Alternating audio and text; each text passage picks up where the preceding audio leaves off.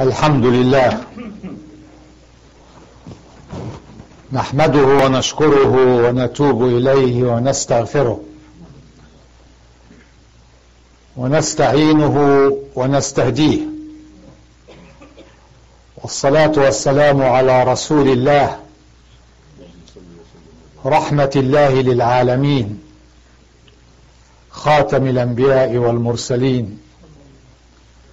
إن الله وملائكته يصلون على النبي يا أيها الذين آمنوا صلوا عليه وسلموا تسليما. نشهد أن لا إله إلا الله وحده لا شريك له، ونشهد أن محمدا عبد الله ورسوله. We praise Allah. We offer to Him our thanks and our gratitude and our devotion. And we ask Him to grant us what will make us worthy of His mercy and grace in this life and in the hereafter. And we ask Him to shower His blessings and peace on His mercy to the world's, the last of the prophets, Muhammad sallallahu alayhi wasallam. We bear witness that there is no deity save Allah, and we bear witness that Muhammad is the servant and the messenger of Allah. Dear brothers and sisters in Islam, alhamdulillah, this is the first Jum'ah after the month and after the Eid, and now there is a sense of business as usual. And I am admonishing myself and you, reminding myself and you, that yes, it should be a business, but no, it should not be as usual. Business as usual is for people who did not pass through a special experience that supposedly changed them and changed their outlook and empowered them and equipped them to start business super usual, better than usual, exceeding the usual. Otherwise, will be like you're driving your car to the gas station, you fill the tank, then you go nowhere after that. So I am reminding myself in particular that we take on life now with a sense of rejuvenation and with a sense of empowerment and a sense of feeling that we ought to do better than what we have been doing before. We emphasized in the Eid and in the talk yesterday several things. One of them was the sense of redemption. And what I wanted to do is to elaborate on that concept. When you feel that you have a chance to be completely forgiven and starting on a new slate, this is redemption. And this value in Islam, to a great extent, is unique. We know that all religions talk about repentance and about redemption. However, in Islam, you don't need mediators to offer you this sense. You don't need institutions or acceptance by others to be redeemed. We do it on our own. We do the right thing. We seek only God by doing the right thing, and we are promised then when we do it, our previous sins are forgiven, we are completely redeemed, and we are starting afresh. This freshness that Islam offers to us should be invested by every one of us. It is a liberating feeling, especially when we prove to ourselves that we can be in command of our wants and of our desires. So we really need to be empowered. And we feel that new power is pouring into us and enabling us to perform our duties and to carry on our tasks that are given to us by God Almighty, and be more effective in our personal, our community, our society's life, and hence be more effective in the human life at large. We said that this feeling would enable us to transcend above the sorrows and the griefs that we lived throughout this year, because this year has been characterized by two categories of calamities: natural disasters and the man-made disasters. And each one of them is different, and is different the way we handle it. I don't like the word disasters. I would say difficult tests.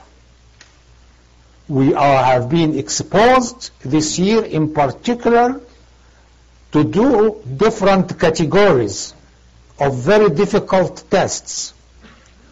One of them natural, in terms of the tsunami, the hurricanes and the earthquakes and everything that we see and we know about. And there is a way of handling that. And then we are tested by difficulties imposed on human beings by human beings. The wars, especially senseless wars, that we don't know exactly how they started or how they may end.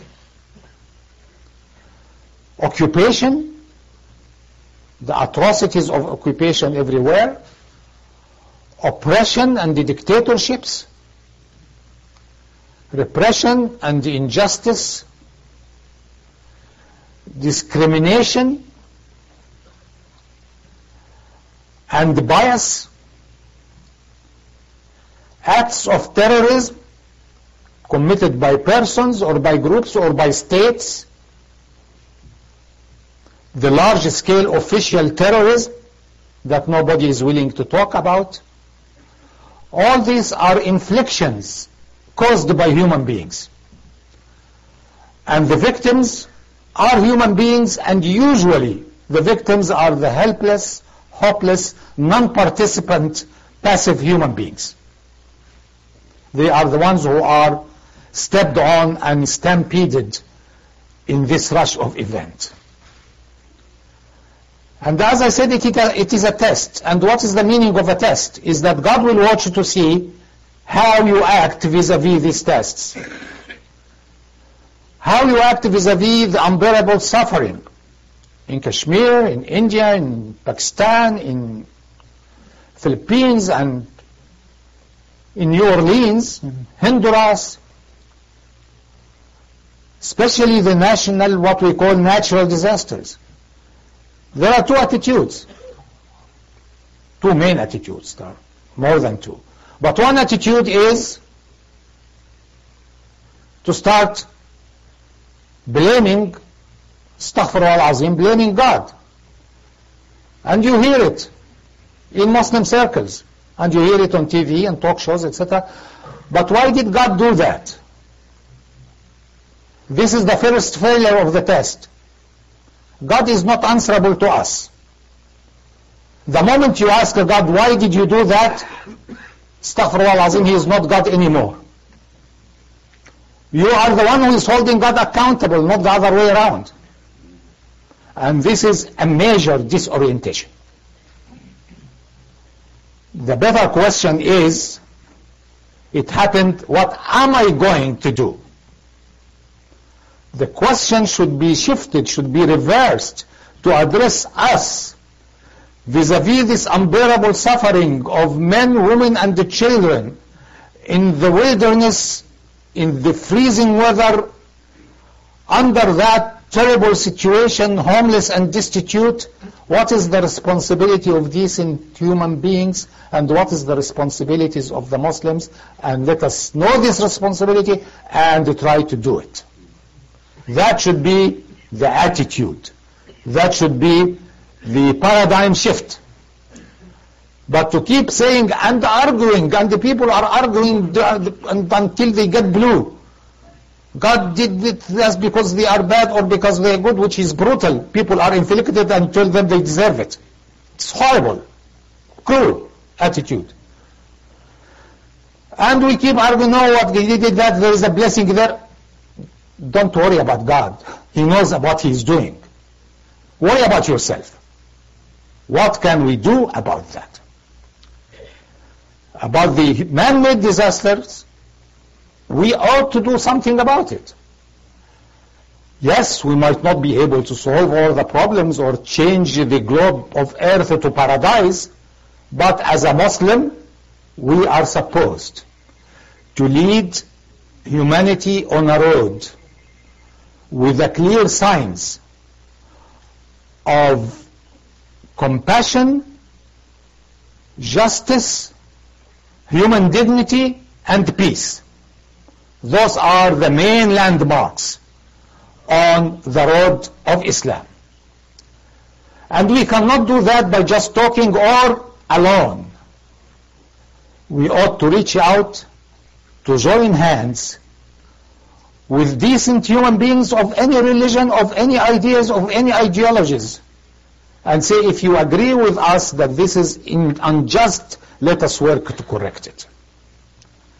If you agree with us that this is cruel and void of compassion, let us interject compassion about it.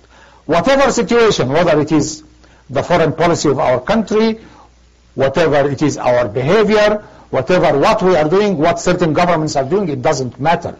But a Muslim is supposed to stand compassionately and passionately on the side of justice to preserve human dignity and to achieve peace. It's not a difficult equation. This is what we are for. This is what we are cut out to do. And this cannot be done in isolation. This should be done in cooperation, and so we should reach out to start exactly doing that, investing the empowerment we got through the different exercises and the courses that we have been through. ادعوا الله إنه هو الغفور الرحيم. اللهم اغفر لنا وارحمنا وعافنا واعف عنا وتولنا وتب علينا إنك أنت التواب الرحيم. الحمد لله رب العالمين نحمده ونشكره ونسأله العفو والعافية في الدنيا والآخرة والصلاة والسلام على رسول الله. My dear brothers and sisters in Islam, this difficult year should leave us with clearer vision about ourselves, about our beliefs, and about our agenda of tasks, and about our plan of action. And we ought to form that together through our own public discussions and debates until we form a concrete vision of life of today, life now. It is very disturbing to see Muslims very ready to talk about life 1,000 years ago, and who did what, and was it right and was it wrong, and who should have been the Caliph and who should have not been, and they are not talking about what's happening to us now. what we are facing now, and in this changing world, in a pace that is unprecedented in human history, where can we locate Islam and the Muslims?